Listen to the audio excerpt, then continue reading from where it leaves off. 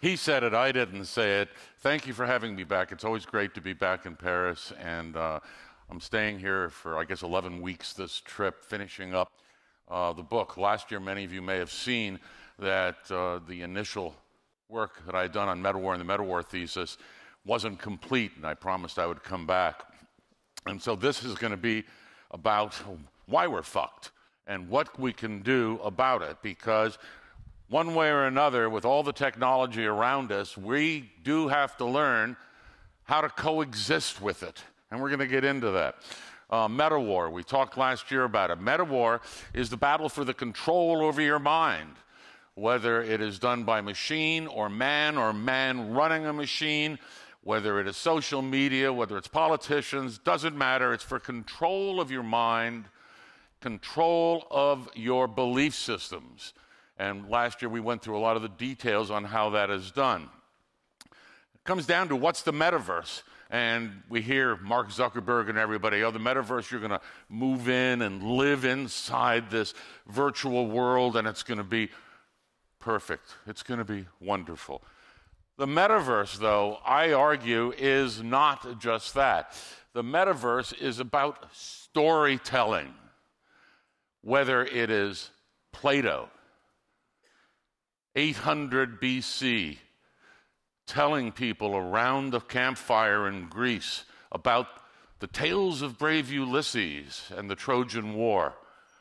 He immersed their mind into a narrative, into a story that for a little while they were part of. When we watch TV or a movie, the only time we are not immersed in it and part of that metaverse is when the TV glitches and we get pulled back from it, or we reach for a soda or potato chips, and suddenly we're no longer in it.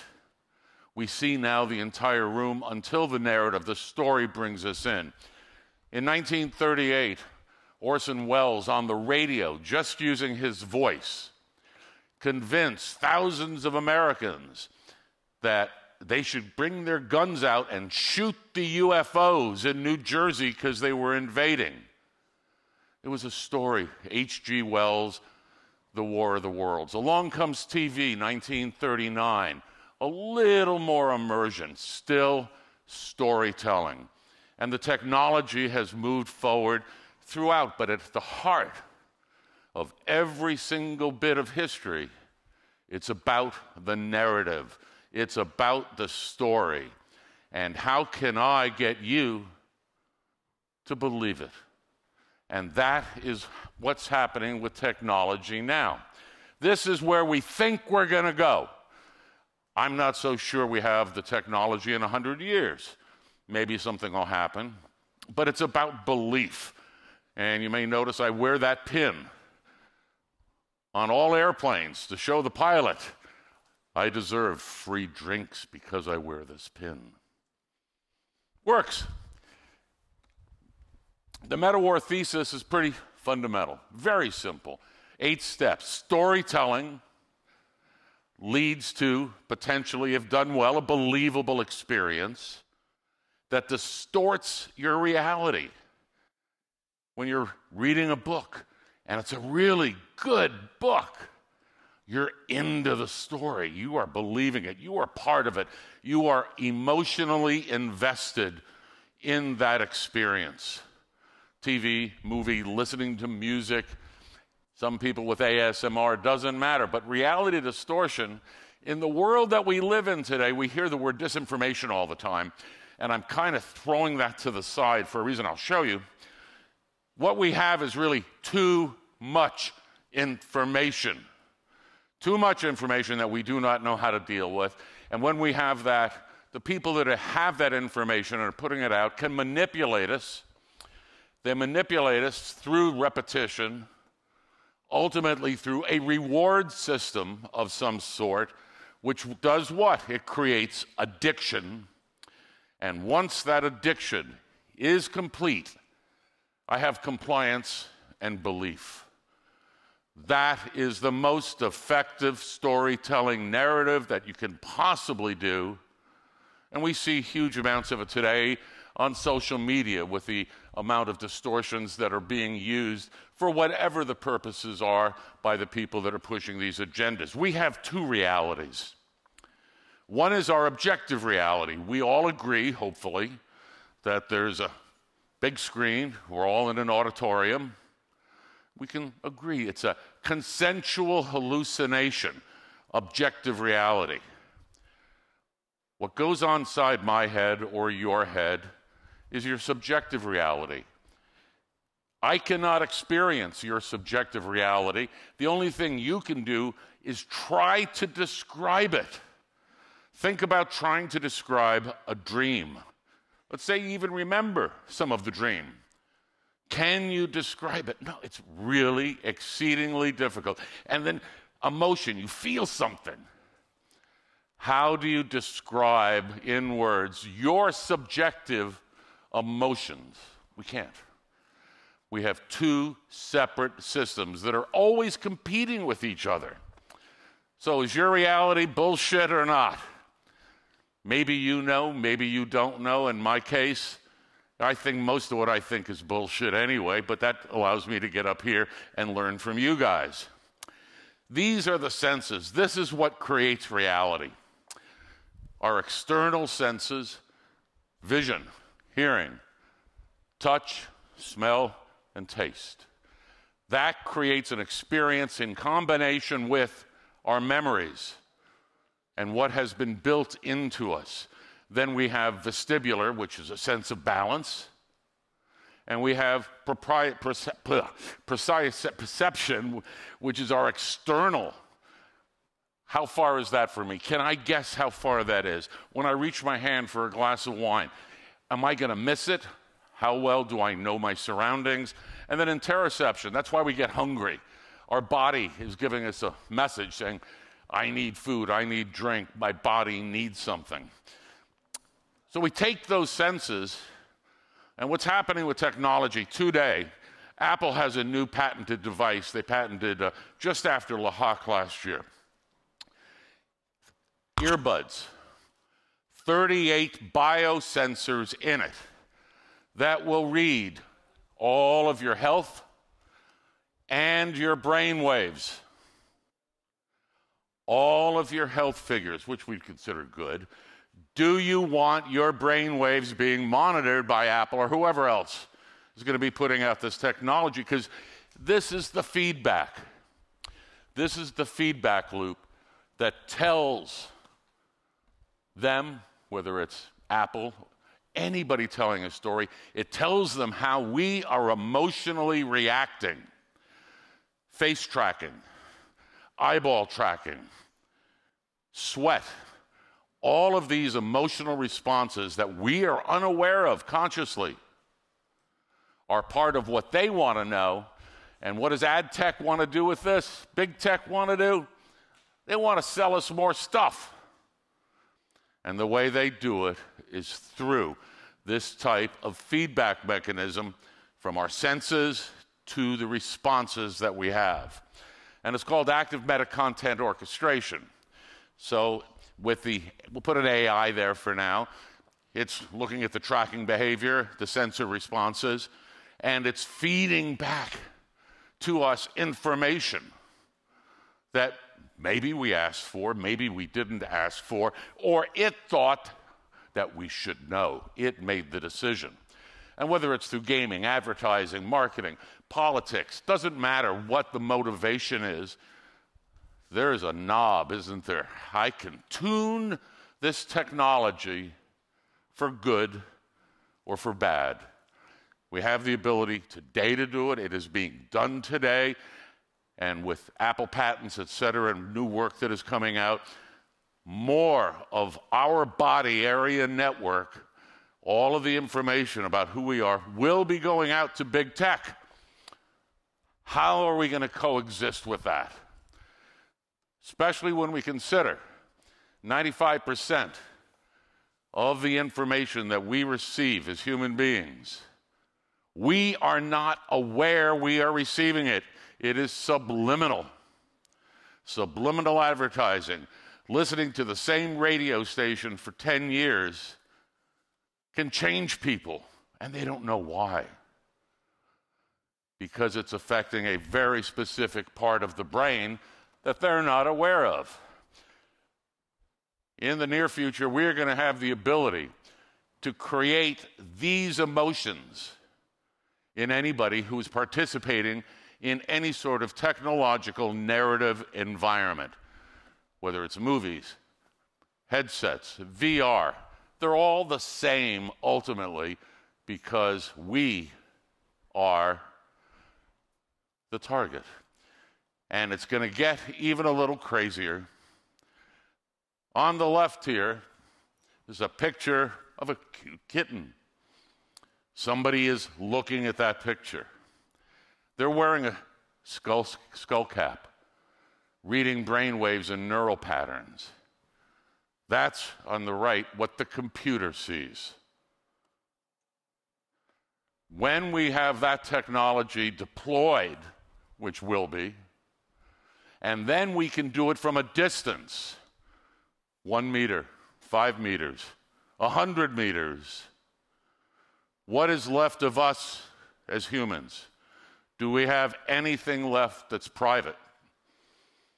Or are we exclusively under the influence of the people behind this technology?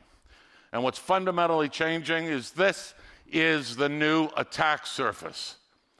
This is cybersecurity now and more so in the future.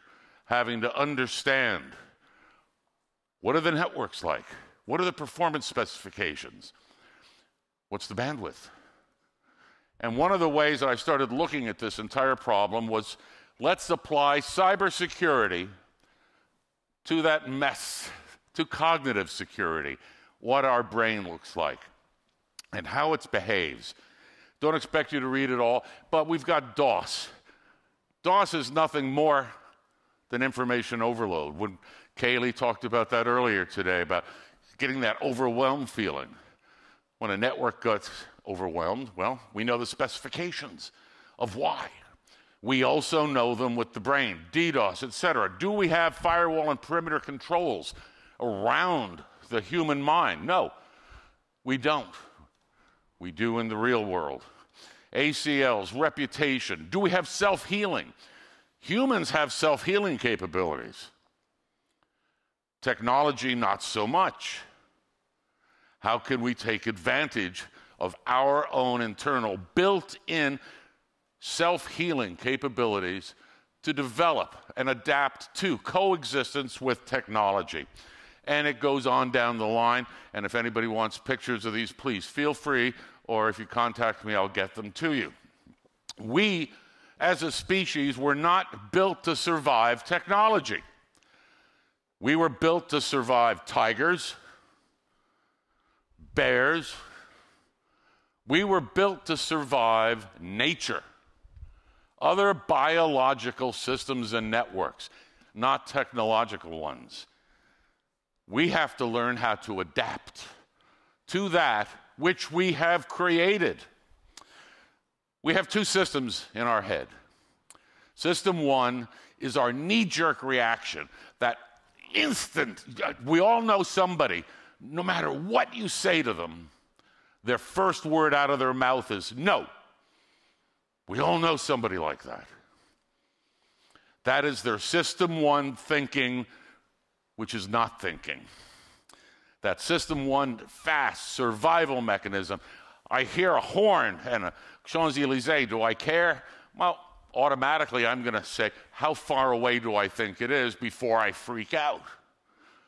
Some people will freak out anyway just because, as Kaylee's talk, neurodiversity. We're all a little bit different, but the mechanism is absolutely the same. System two is what we think is our identity, what we think is who we are. We don't know for sure if we have identity. We may not. But over 99% of the thinking that goes on in system one, 400 billion bits per second of processing, keeps us going, keeps us alive, keeps us surviving. are conscious, aware minds that when we're having a conversation and you think that you're actually creating words consciously to communicate, that is between 2 and 4 kilobits. Makes me wonder who's actually in charge of my brain. We are built, like other biological systems, for survival. We see a threat. Do we fight? Do we flee? Do we freeze in place? And I've frozen in place in certain cases, especially in VR environments. Or do you go to the Stockholm Syndrome, which is fawning, trying to make friends with your aggressor, your enemy, whoever's being hostile to you? And then the other two are evolutionary primal needs that we have built into us as part of our biological mandate for human survival. Yet, not everybody agrees on how well we get along with technology. Some of us love it. When it breaks, we hate it. We all know people that are terrified of technology because they think of hitting the escape button, they're going to erase the internet. They don't know. That's confusion. We have all of these different fundamental emotions that are part of our system one, primal survival mechanism, and some of it, a little bit, with that system two, thinking. We don't know how our relationship is really defined, and we're all going to react slightly differently. But humans view technology from a lot of different ways, and it's not the same for everybody. But how many times do you wait 3 seconds on a web page and get pissed off? You have become acclimated and addicted mentally to the speed that you're expecting, that your brain is expecting. When it breaks, is it the user's fault or is it the tech's fault? We're going to have different views on that. How many of us ever get hauled down a rabbit hole? We're thinking of something, oh, look at that blue blinky light. I want to go follow that one for a while. That's interesting. Suddenly it's 4 hours later. Tech can be a huge time waster as well. Yeah, what are we doing? We're building more and more and more and more and more of it with more and more information, making TMI even worse. We are disconnected from tech in 6 fundamental ways. And the first is information overload. The second is stress and anxiety. Look at a couple of the details in there. Then there is the algorithm that is controlling many of our lives or pieces of our lives, either through the narratives being told by bad actors who are abusing technology for their own reasons, or because it's the way we like it. Some people want to be controlled. PII is going to go away. We will have personally identifiable behavior, and that is infinitely more valuable than static data. Digital addiction, and ultimately this time disconnect, because the technology is going to interface with us between 1,000 and 1,000,000 times faster. In that argument, in those cases, who's going to win? Us or it? Or do we disconnect? Anybody remember this, that we used to think we didn't have the internet back then, nobody had any information, therefore everybody was stupid. Today, everybody's real smart because of the internet, aren't they?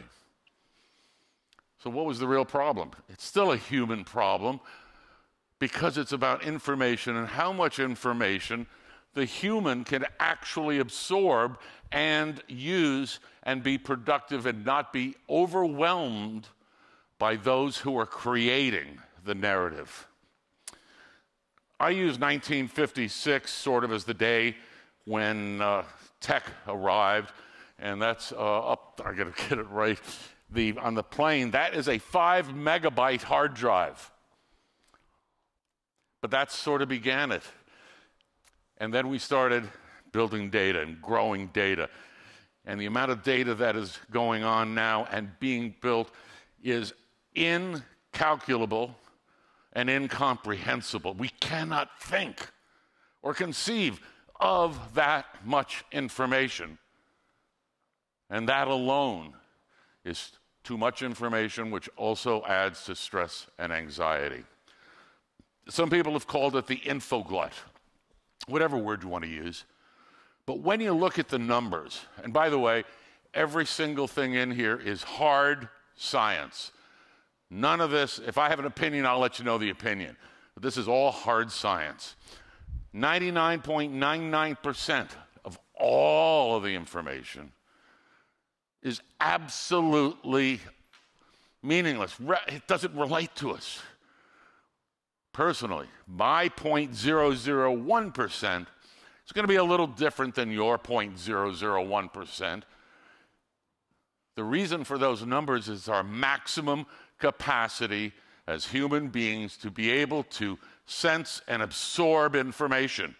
It's our cognitive capacity. It's our bandwidth limits, if you will. So how do we go about only getting the information that I really, really want or think I want? Well, this creates a problem because disinformation is obviously a hot topic these days. A lot of political and religious overtones going on. Don't need to go in there, but there's a really interesting thing is that on the left, that is human-generated disinformation. And what we look for, or the researchers look for, is quality of information. How good is it? Can it be verified? Can it be validated? How do we separate opinion and belief from actual information? So then they said, wonder what happens when we add bots to it. And on the right is what happens to the quality of information when bad actors are using the technology to disperse too much information, which creates these other problems in our mind and certainly in society as well. It becomes unmanageable and undecipherable. And that, in many areas, is where we're at right now. So I want you guys to write down that particular link. Up at Cambridge, there's a psychology lab run by a professor, Sander van Linden. And they began doing some research, and they wanted to find out how susceptible various groups were to disinformation. They wanted to get a handle on what it was, and because of the population densities and all the available studies and opportunities, they chose the United States to pick on. And this is what they found, that political leanings create a huge distinction between those that are willing to believe bullshit and those that are willing to question things and do evidentiary analytics. Then we have algorithmic anxiety. Do you trust the algorithm? I bought, before a trip to London a couple months ago, I needed a new couple suitcases and did a little research. Okay, and I finally picked one and bought them. Why am I still getting ads for them? Stupid algorithm? Because I'm going to buy 12 more?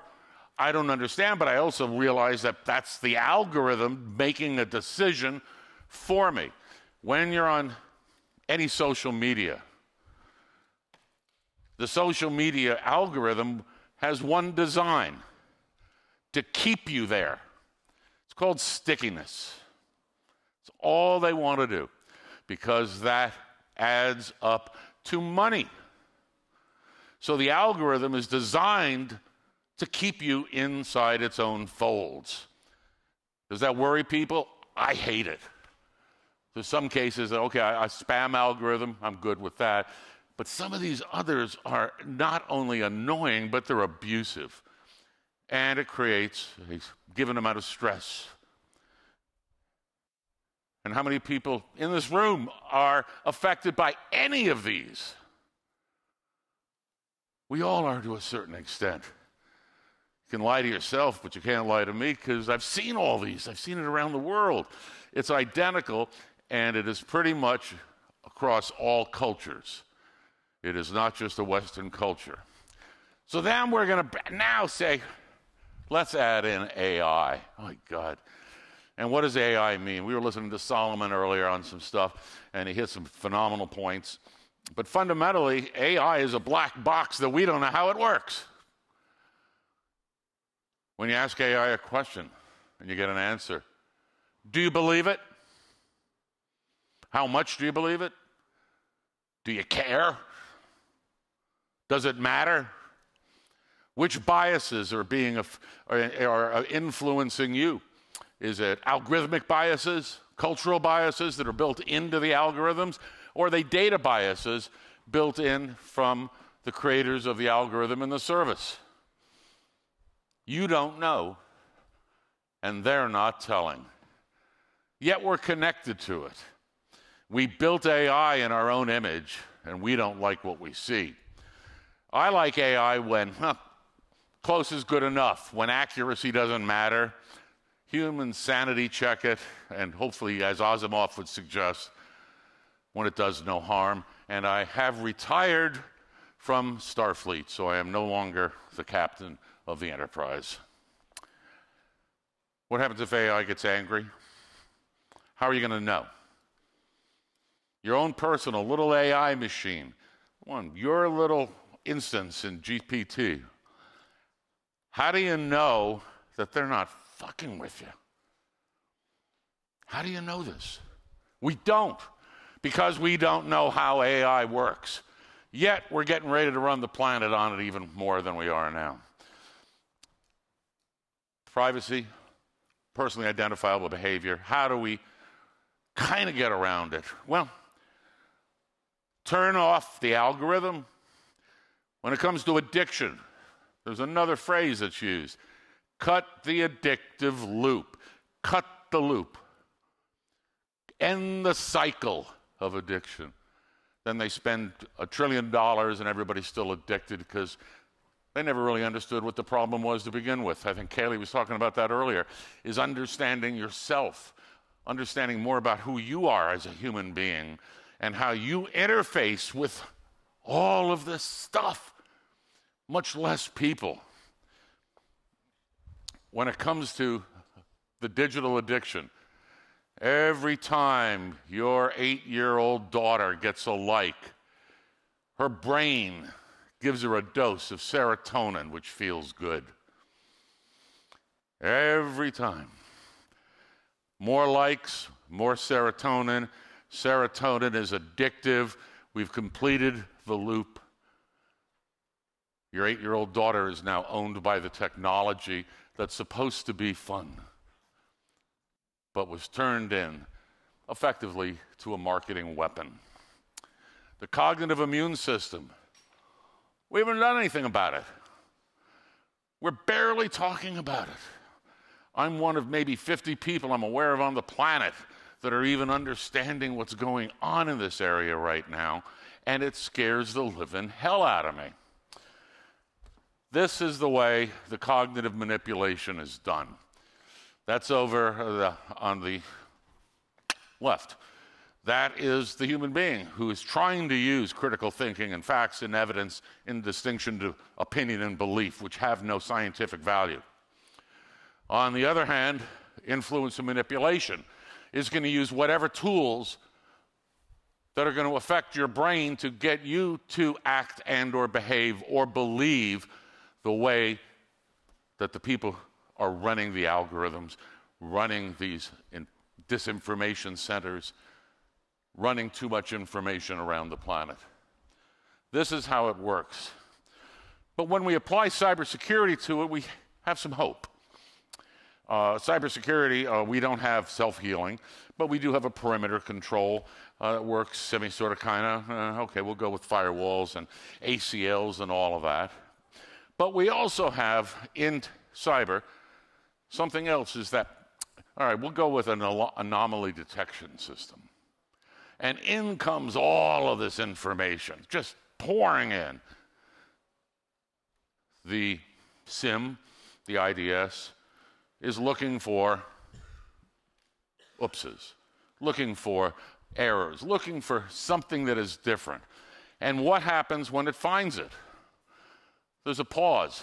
That information goes over for secondary inspection. Wonder really what's going on here.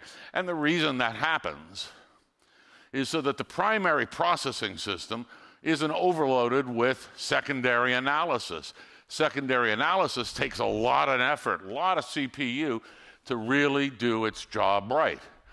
So we have a model that comes from cybersecurity that potentially can be applied to cognitive security. When somebody immediately says no, or they have a gut reaction, of course it's that way. How do you know? Well, I just know. Is there any value in that statement? Maybe, maybe not. But that is a system one reaction. When you ask somebody a question, and when you challenge them in certain ways, the goal is to engage system two, that very slow, methodical processing to try to help out, that secondary level of processing, to try to bring some sanity to the information that's being fed to you, whether it's technical inside of an IDS or in the human. Same process. And these systems exist as self-healing systems inside of human beings. So normally, in a loop, we're going to have the observe, orient, decide, act. Normal OODA loop, circular, just keep going. That's how systems survive. That's how systems survive. That's how everything survives. What needs to be done, and occasionally happens, is we need to change that orient to pause. Just get it to, just think for a second. Pause, go into that secondary analysis, bring it over to the other server. Let's do a deeper dive on it. Bring it to the front of your mind, and how about actually thinking about it for the first time? Same thing we've done with time-based security since 1996, when we first came up with these circuits and models and the mathematics behind it. We know how it works. I just had never thought about applying it to cognitive security until last year after doing some work here and up in Holland. Just pause. Oh, it sounds so simple. The drugs in the, just say no. Don't take drugs. Just say no to this. But that is not us. That is not human, because we are largely run by system one. System one's got us on automatic, whether it's helpful or self-harmful. Kaylee went into this in great detail. We don't know ourselves well enough. But the goal with pausing is to engage system two. When you're a kid, and we've all done it to our kids, and they're freaking out about something, and you go, calm down, count to 10, just take a breath. What woman hasn't told a woman friend of hers, I just told my husband something, he doesn't get it, give him 2 days, he'll figure it out on his own. Take a pause. Engage your cognitive system two capabilities, which are slow, methodical, are not going to give you answers as quickly as system one, because system one, which operates off of opinion and belief largely, is mostly wrong when it comes to information. It's mostly right when it comes to our physical survival. We were built for that. We were not built for technology. So let's play a game for a moment. And let's go back to 1961. Dr. William McGuire said, after doing investigations with the Army, with propaganda, mental torture, all of those sorts of things that you've heard the stories about, MK Ultra kind of stuff, said, I know how to fix it. And he called it a vaccine for brainwashing. And it's a very, very simple process that he called inoculation theory. I'm not particularly a fan of that term, but it's now become part of the academic vernacular. And he said, very simply, pre-bunking. Tell somebody you're going to lie to them to their face. Tell them, I'm going to tell you that the sky is red. What is your brain automatically going to do? It has just hit a little bit of an absurd condition, which turns on system 2 to say, Winn, you're really full of shit. No, Winn, you're colorblind, or Winn, you're messing with my mind. Somewhere in there lies really what's happening.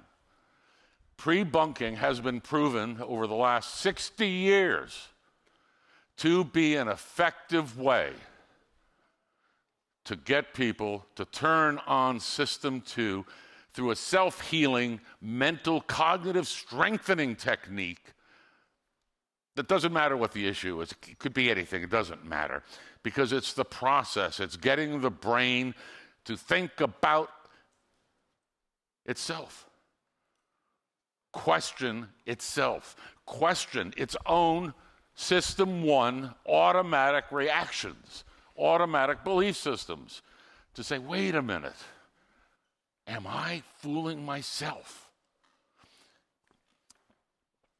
It's another OODA loop. It's the same thing, going through this process. And the process has to get automatic within us. Now, geeks, a lot of us have this automatically built in. You're having a bar conversation with somebody and somebody makes a claim. I just hacked 4 alien spaceships. Yeah, right. Somebody else might go, where? What's the difference between those two people? Believability, evidence, and the difference between the two. So Cambridge put together a framework, an operational framework with gaming that is called Depict. When you hear people argue sometimes, for example, discrediting, Kaylee says something and you believe half of what she says, and I said, don't listen to her, she's an idiot. And that's all I say. What does that do to your brain? How do you get your brain to not believe that Kaylee's an idiot? Through gaming. And there's all of these basic techniques that have been developed. And if you have an opportunity, go take the bad news game. It's free. It's out of the Cambridge Psychology Labs. And it trains you to be able to begin to call out your own bullshit,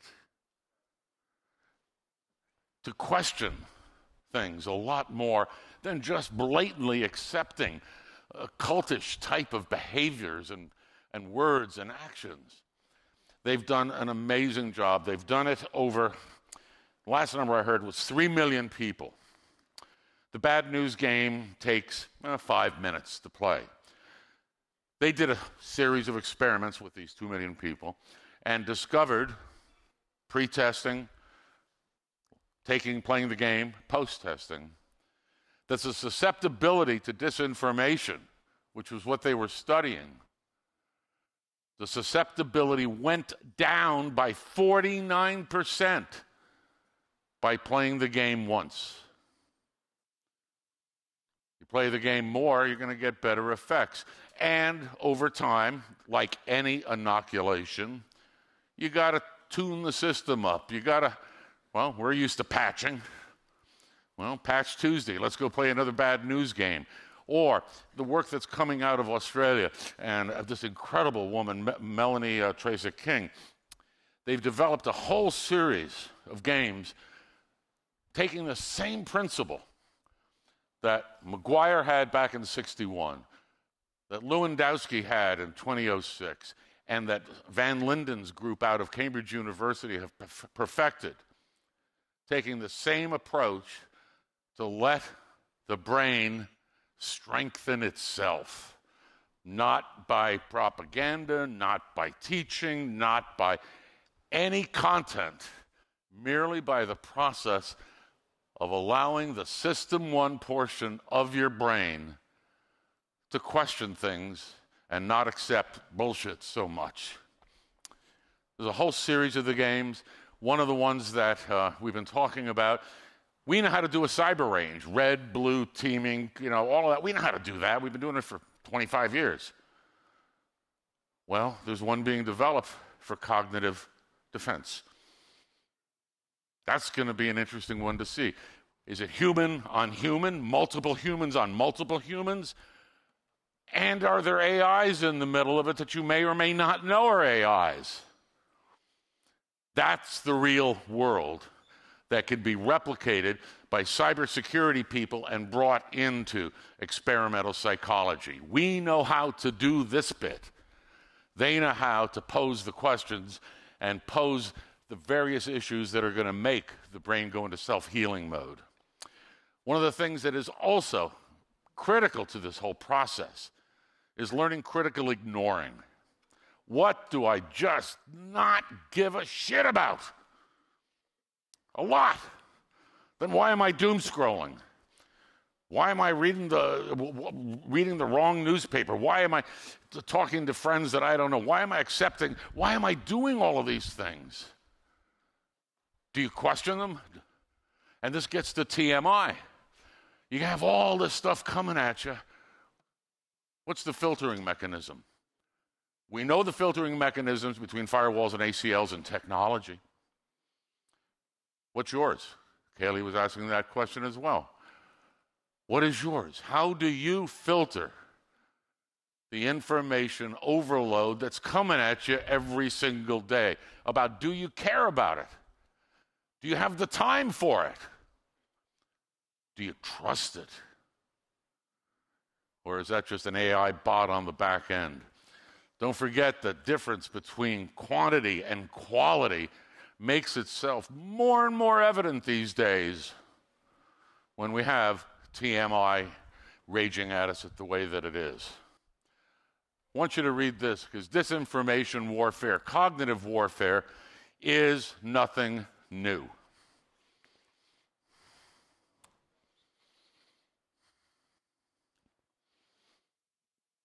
I call it Class 3 Metawar because it's nation-state, NGO, large political, religious organizations around the world that are using these kinds of techniques that were conceived and used, well, we'll go with World War II on, then with McGuire's work from 1961 on, when he was doing how do you fix people that have been brainwashed.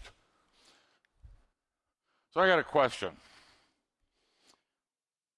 How many of these types of projects are going on in the EU and UK right now? Shout out a number.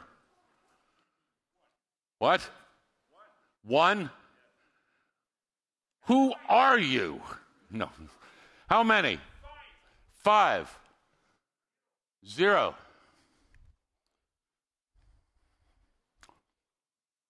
To the tune of about 5 billion euros a year in public-private investment into cognitive defense. How many in the U.S.? What?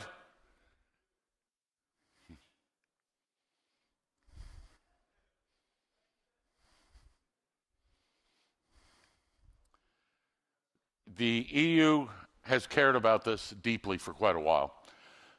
The work and the experiments that are being done out of the psychology labs are supporting it. The gaming, the inoculation, the mental cognitive strengthening of our mental immune system. Just like in our biological immune system, we get a polio vaccine so we don't get polio. We get a COVID vaccine, so hopefully if we get it, it's not so bad. The exact same capabilities are built into our mental system, into our cognitive system, and we have the ability, and I argue that cybersecurity people can help a huge amount. Because when I talk to these guys, they're kind of, you really have tools that will solve this stuff? Right now in the US, we do not have a national mandate like portions of the EU do, like Finland does, like Scandinavian countries have, to protect the mental cognitive abilities and awareness and skill sets of our citizens. We don't have it. And one of the reasons we don't have it is because 2 years ago it started getting shut down by certain political forces in the U.S. The last one was shut down 10 days ago, Stanford Internet Observatory. We're kind of nowhere right now, and certainly I am looking at the UK and EU a great deal we got to figure something out and work together on this. So how do we scale this? How do you turn these kinds of things into national level programs? Well, in the US, believe it or not, the lottery tickets, we sell $100 billion a year in lottery tickets. $100 billion. The odds of winning are exceedingly low. The house odds, when you compare it to Vegas, go to Vegas and have a ball. Don't play the lottery because you're a guaranteed loser virtually. But now imagine taking some of Trasik's games or John's games or the Vanderlinden's games and applying them across an entire country. The entire country gets to pick, I want to play this game, I want to play this game, I want to play a game. And somebody puts up $1 billion. For us, that's chump change. $1 billion, and there's some payouts. You got 100 million players. Make it 1 million winners, because right now, from a psychological standpoint, lottery winners make 300 million or 1 billion or some insane amount of money, and everybody else loses. What if every month there was 1 million winners? What happens to the psychology of the people that are playing? Not only do they get the benefit of the cognitive strengthening of the process, they feel good about actually having a chance at being a winner. How do we do it? Oh, there's rewards for everybody. Everybody wants different kinds of rewards. I don't want to get into the details, but we, the advertising industry, marketing industry, they know how to do that. We know how to do the geeky stuff. What sort of games? Well, we could have mystery games, puzzles, crypto games. It doesn't matter what the game is. I'm going to let the social psychologists figure that one out. That's not my skill set. But we need all of these people talking to each other if we care enough to try to coexist with humanity. So what do we want to do with some of these things? Here are some of the ideas as to how to approach it. Digital provenance. What's real? What's not real? Right now, we don't have much capability for doing that. Mental health, anxiety. Talk to K-Melt on that one. I'm not the expert on it. But this can be built into educational systems, as they're doing in Scandinavian countries right now, building cognitive strengthening from pre-kindergarten all the way through, and offering cognitive strengthening programs as adult upskilling so that new jobs and new opportunities come with strengthened mental immune systems as well. Those are some of the skill sets we need, but what we need is fucking hackers. You guys, I don't think I've surprised you too much here. I don't think the technology I'm talking about is all that strange to you. I don't think that the ideas about what we can do are all that difficult, because we've all done them in one way or another already. We have a lot to learn. We have a lot to put together, a lot of pieces. We need some national will everywhere in the world. I was talking to the folks up in Holland on this last week, and I was asking about their national programs, and they were kind of going, not really yet. Scandinavia has a different culture, different mindset. We need people that are not scared to have dissonance in their face, to face paradox, and understand and accept that it is a paradox and you may never completely understand it, but still be able to deal with it. Silicon defense, carbon defense. It's not all that different. The processes are the same. They're still systems. And the systems and the operations operate in feedback loops. They operate in OODA loops, and we've mapped them. All of the maps exist. It's a matter of doing it. We got one choice as a species: adapt and coexist. Thank you very much for your time.